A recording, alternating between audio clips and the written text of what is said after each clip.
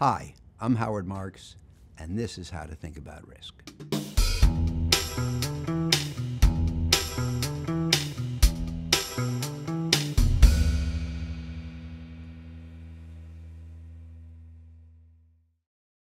So now let me try, in a slightly philosophical sense, to reflect to you how I think about risk, how I think you might consider risk, through 4 basic points. Number 1, there was a professor at the London Business School who said, risk means more things can happen than will happen. For most events that lie in the future, there are a number of things that could occur. We don't know which one it will be. That's where the risk comes in. More things can happen than will happen. Number 2, as a result of that, the future should be viewed not as a fixed outcome that's destined to happen and capable of being predicted, but as a range of possibilities, and hopefully, because you have some insight into their respective likelihoods, as a probability distribution. The most likely, the less likely, the unlikely, but not impossible. Number 3, it's important to accept that even when you know the probabilities, that doesn't mean you know what's going to happen. This is something that I think many people fail to grasp.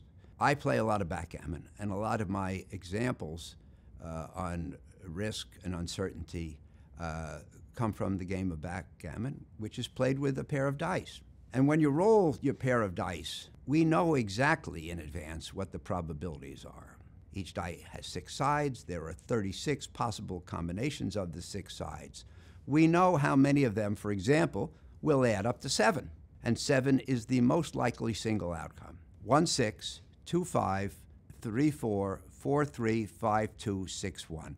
There are 6 possibilities out of the 36 that will give you a 7. That's the most likely outcome.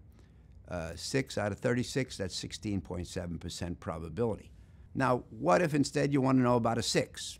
Well, with the 6, there are 5 possibilities. 5 possibilities out of 36, that's a little less than a 7th. And then when you get down to the number 2, there's only 1 out of 36. And for the number 12, only 1, 6, 6. 1 out of 36. Both of those are about a 3% probability of happening. So we know exactly what the probability distribution looks like. We know what's the most likely, the other likely possibilities, and the unlikely possibilities. We still don't know what's going to happen. So knowing the probabilities does not eliminate the uncertainty. I work with a professor at Wharton named Chris Getze, and the way he put it to me one time, we live in the sample, not the universe. In other words, the universe statistics, like I just explained for the dice, determine the things that could happen, and maybe they're a possibility. But we live in the sample. We only have one outcome, and therein lies the uncertainty. A great way to think about this is on Super Bowl morning in 2016. They had a former football player on, and he said what I thought was one of the smartest things about probability I had ever heard. This game was Denver versus Carolina, and Carolina was heavily favored, and they asked him who he thought would win. And he said the following: Carolina wins 8 times out of 10.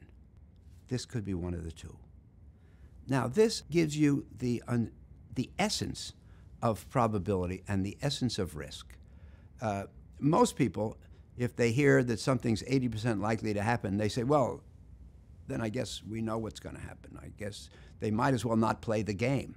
No, 80% likely means that the other team should win 1 game out of 5. So we have to play the game because we have to figure out which game this will be. And that leads to number 4. I take Dimson's statement that risk means more things can happen than will happen, and I turn it over. Even though many things can happen, only one will. Thus, the expected value, the probability-weighted average of the possible outcomes, which is the basis on which people make many decisions, it can be irrelevant. They take each outcome, they multiply it by the probability, They add them up and they get the expected outcome. And many people will say, well, we're going to take the course of action that has the highest expected value. But sometimes the expected value isn't even among the possibilities. Now, this sounds highly counterintuitive, but think about this. Let's consider a course of action which has 4 possible outcomes: 2, 4, 6, and 8. And let's say that we conclude that each of those 4 is equally likely to happen. So what we do is we take each one, 2, 4, 6, 8, we multiply it by 25%, the possibility of it happening, and we add it together. And in this case, the expected value of 2, 4, 6, 8 is 5. But 5 can't happen. Remember, I said the outcomes can be 2, 4, 6, and 8. So I'm only going through this to show you the possible fallacy of expected value. There's another problem with expected value, because even though course of action A can have a higher expected value than course of action B, course of action A may include some possibilities that you just can't live with. Maybe course of action A includes some remote possibility that you lose all your money. And even though it's highly unlikely, you may say, I just don't want to contemplate that. So you don't take A, you take B instead, which has a slightly lower expected value, but without the risk of ruin.